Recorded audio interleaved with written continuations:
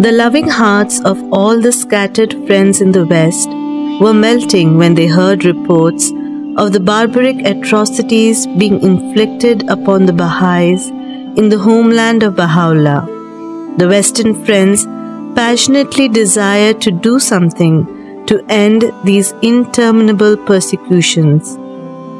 It happened in 1902 that when Lua Getsinger was in Paris with her husband, the Shah had come to Europe to learn firsthand of the material and political progress of the West, about which he had heard fabulous stories and descriptions. Hedged in by his staff, his servants and his guards, he was inaccessible to any but those who interested him. His life in Paris was a busy one, of extensive visits throughout the city, into shops, public places, theaters, gardens, and government institutions. Naturally, the French press avidly reported the activities of this Middle Eastern potentate, who was surprisingly enlightened, tender-hearted, and a generous member of an historical rapacious dynasty. Reading, praying, and meditating on what she might do on behalf of the faith, Lua Getsinger spontaneously decided to seek an audience with the Shah to make him aware that the Baha'i Faith had followers in the West and that they longed to see their brothers and sisters in Persia also enjoying liberty of conscience and freedom of worship, relieved from being continuous targets of inhuman treatment and undeserved cruelties.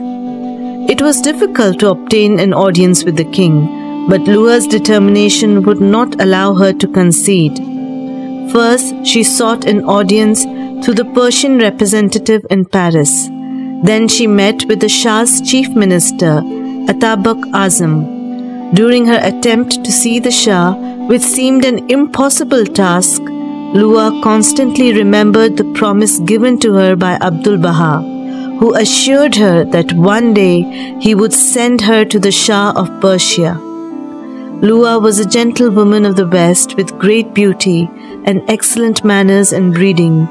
Eventually, she was confirmed in securing an appointment to offer dramatic and tragic appeal to His Majesty, the Shahanshah. Muzaffar Shah was surely intrigued by this beautiful woman in an elegant black dress tailored specially for this historic occasion. Lua was given full scope to express her feelings and describe how pitilessly the Baha'is were being treated in Persia. She said, "Our souls tremble, our minds are agitated, and our hearts burn and break."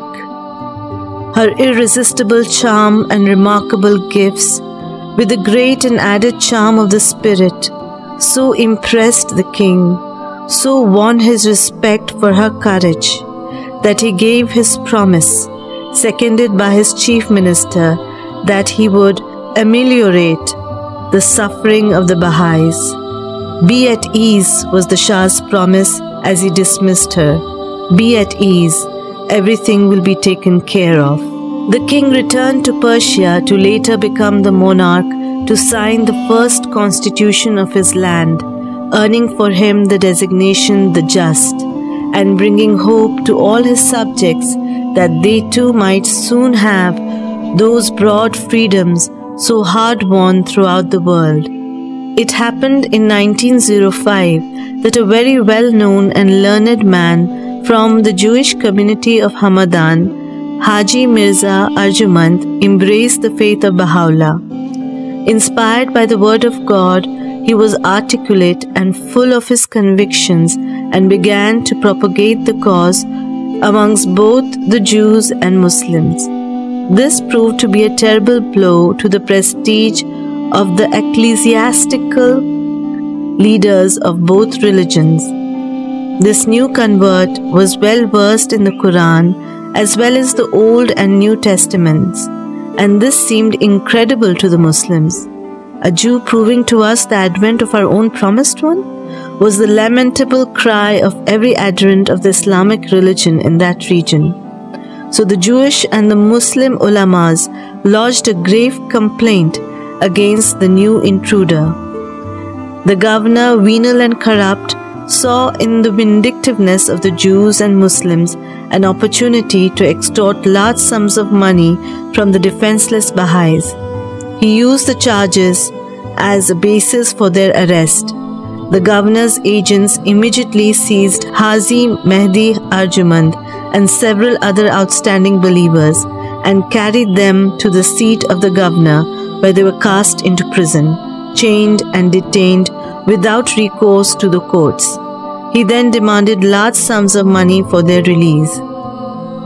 The Baha'is in Hamadan, encouraged by the reports of the king's willingness to intervene in such cases by his reputation for justice, cabled the Shah to protest the falsity of the charges and the extortion by the governor.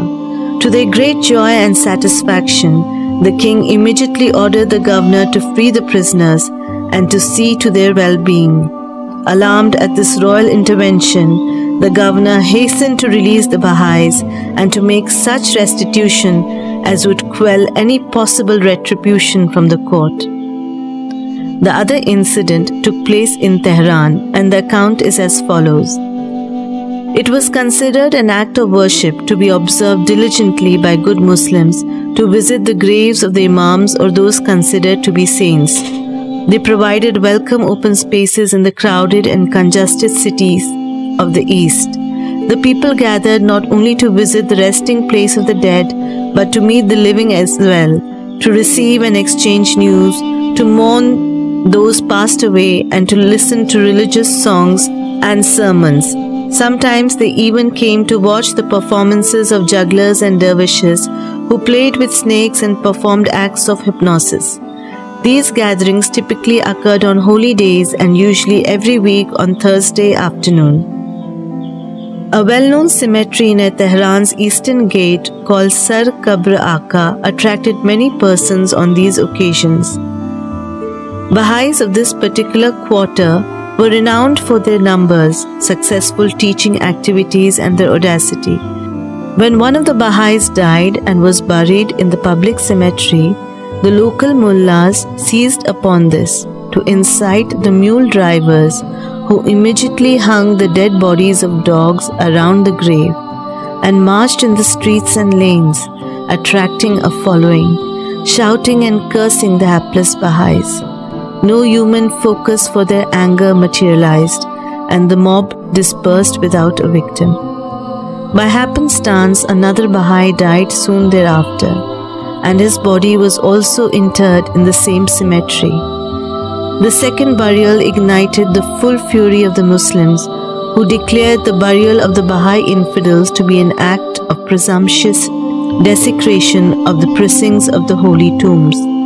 Taking advantage of the excitability of the idle holiday throngs, the mullahs whipped up the expectant people with their tirades.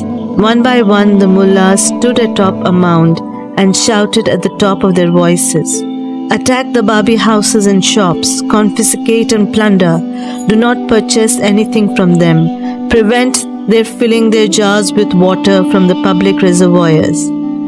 Since the commands came from the priests, the ignorant mob accepted these words as coming from heaven through the mouth of the mullahs. Besides, it pleased their appetite for violence and plunder to hear the assurance given to them by their religious leaders that their ignominious deeds would be pleasing to God. What could the defenseless Baha'is do except to protect themselves by keeping aloof and in the silence of the hours of suffering pray to God? Baha'i shops were closed. The Baha'i men and their families sequestered themselves in their homes, knowing that to emerge meant to be sent upon and murdered. The humble stores of provisions kept in their homes were quickly consumed. Night after night, a local reign of terror against the Baha'is continued. The Muslim terrorists prowled about with guns, swords and knives, seeking their quarry. The fate of the Baha'is wavered on the sword edge of chance. Ultimately, hunger and need would flush them from the retreats. A few women living in one house, anticipating the inevitable violence and possible death of all the Baha'is, met together and after prayerful consultation decided to appeal directly to the Shah. They agreed upon a day for the concerted action, and by going from roof to roof asked all the Baha'i women of Sar Kabra Aka to leave their houses at the specific hour. They decided to go first to the mansion of the Grand Wazir, the Chief Minister Atabak, then on to the court of the Shah himself. On the morning set for the appeal, the Baha'i women came forth from their houses dressed in their customary black garb, fearful but determined. They walked down the lanes and streets of the quarter, first to the gate by which the king usually left the capital city on his hunting expeditions. When they learnt that the Shah would not go hunting that day, they turned to the house of the Grand Wazir.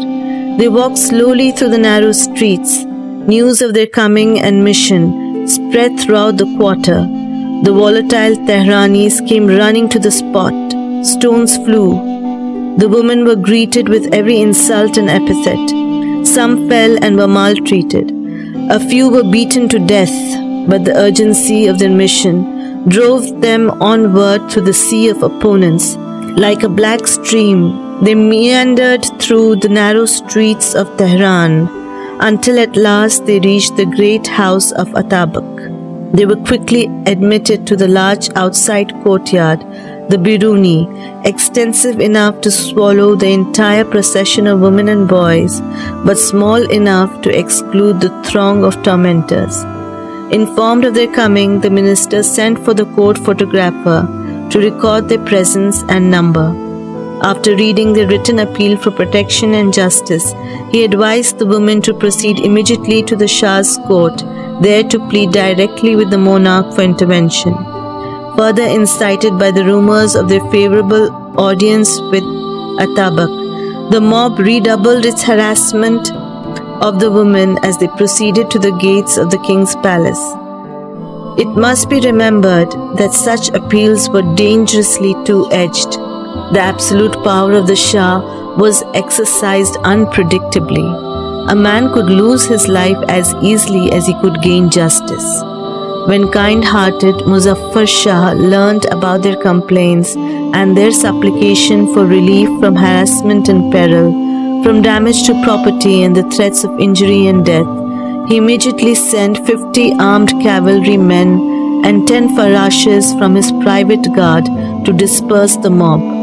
Further, they were ordered to protect the Baha'is and to remain in Sar Kabra Aka district until peace and quiet had been completely re-established. And so it was done. The hand of the king was extended over the hapless Baha'is, shielding them from the mullahs and muleteers alike.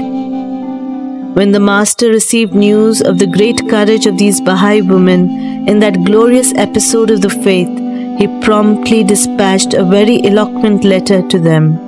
In it, he said they quaffed the brimful cup. May it be all to their health. Furthermore, he assured them that the sufferings, insults and iniquities sustained in the path of the Lord were the signs of God's special mercies and bounties, and indicated the coming of the day wherein all would be changed into praise and grace. He said, there were candles burning in the gatherings of women and stars shining from the horizon of eternity. Could it be that the king, when confronted with those incidents, remembered the graceful, black-clad Western woman in Paris and recalled his promise, "Be at ease, everything will be taken care of"? Thank you for watching this video. If you liked it, please like and subscribe.